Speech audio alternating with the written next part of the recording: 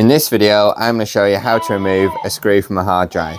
So here we've got our hard drive and we want to try and remove this screw here. So what we're going to do is get ourselves one of these small screwdriver bit sets. We've got a slightly smaller shank than you used to with a normal screwdriver, and these slot in here. I think I got this kit. It comes with a load of different bits, and you just want to select the right one from here. It's going to fit in your hard drive. So we've got our bit here. So all you're going to want to do is pop that on there. We'll try and show you on the camera, and you're just going to turn it counterclockwise until your screw comes loose. And there you go. You want to keep hold of your screws, don't lose these. Put them in a little jar so they're somewhere safe. So all you need to do is get yourself one of these mini screwdriver sets, and then you're good to start taking all the screws out your hard drive.